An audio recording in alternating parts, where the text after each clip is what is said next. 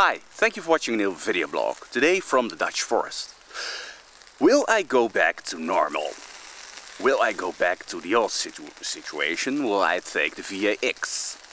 Well, the main thing that you have to ask yourself is, do you really want to go back to the old situation? Was the old situation much better? In civilization, it is interesting. Oh, having a barbecue, by the way. Civilization has been here for thousands of years, and in these thousands of years the main thing that has driven civilization has been agriculture. And agriculture is basically the root of all the problems that we have, because when people are not able to provide for their own foods, they rely on somebody else and they become dependent. Before agriculture we were hunters, gatherers, and maybe we kept some cattle, like chicken for example, and we were independent. We were not depending on anybody else besides nature, and nature is easy, it gives you everything you need in multitudes. So am I worried about the current situation? Well, to me the civilization is a problem in itself, and I am not at all surprised that they come up now with more tight rules, with more restrictions, with less freedom, more control. That's just part of civilization. It's nothing new, it's nothing different. They do it in a different way. You want to take the profits from civilization, you have to pay for it. In nature there are less benefits than in a civilization, less luxurious benefits. In a civilization you have luxuries. You can lay in bed all day, you can watch things, you can be amused. That's a luxury. In nature we don't have these things. We have a fire and we have ourselves, people, to amuse ourselves.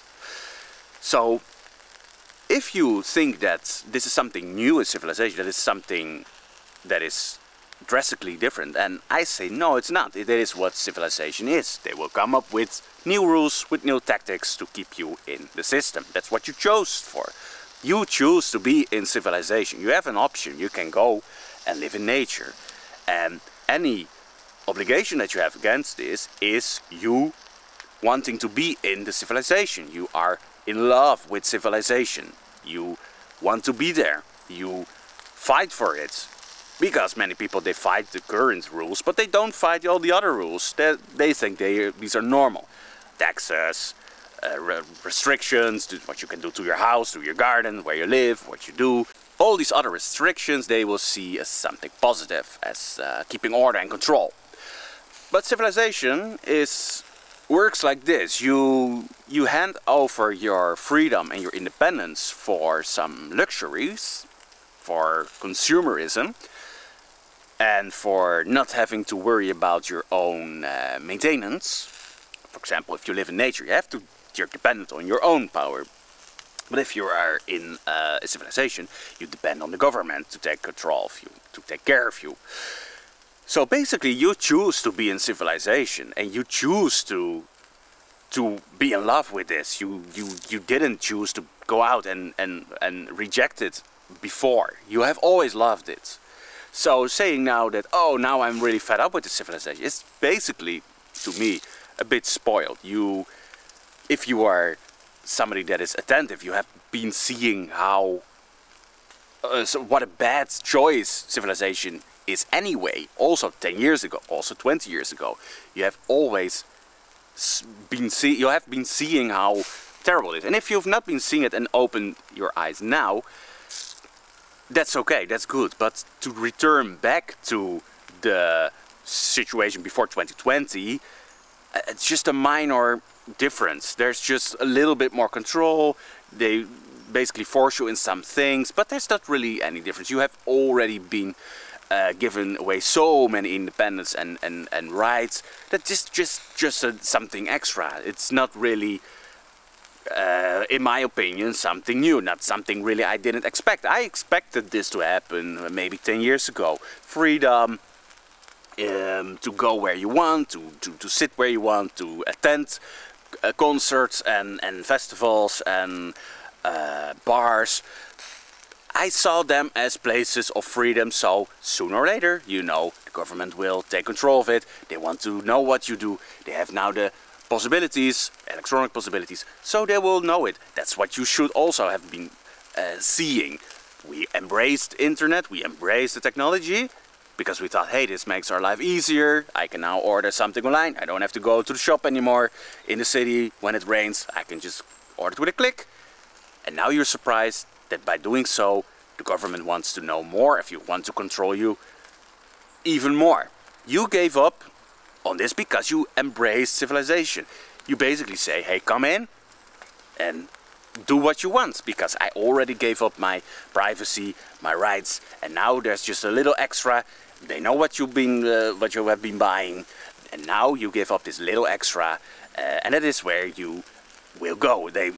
You already gave away so much of your freedom, of your rights, and this is not something that happened a few years ago, even before your parents, your grandparents, until the moment where your ancestors got talked into agriculture, or maybe forced into agriculture.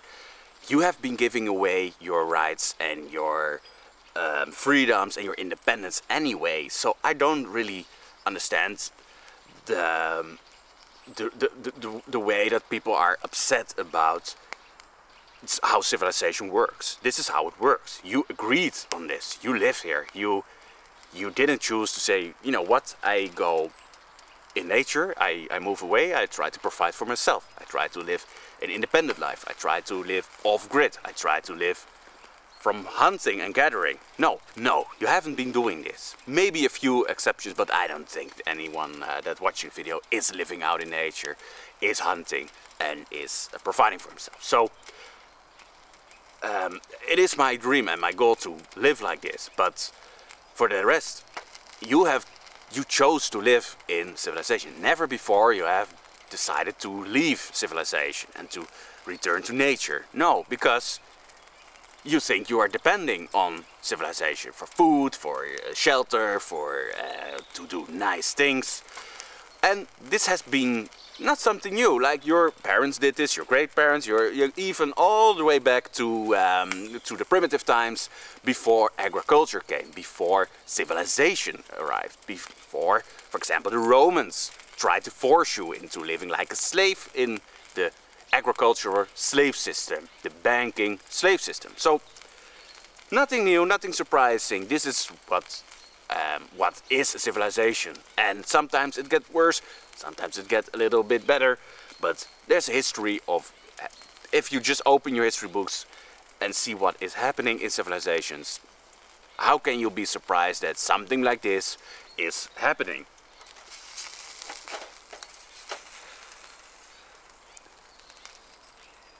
And of course, I know you have to get used to it, and of course it is for many people an eye-opener. And I hope that this will be an eye-opener in the right direction, not into returning back to civilization, to a normal civilization, whatever that means.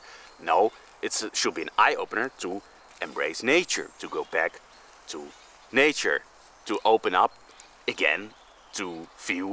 I am really sorry if I made you feel like surprised about this, or that I maybe make you feel depressed about this, but there is no other way. You choose civilization or you choose nature, and almost everybody chooses civilization.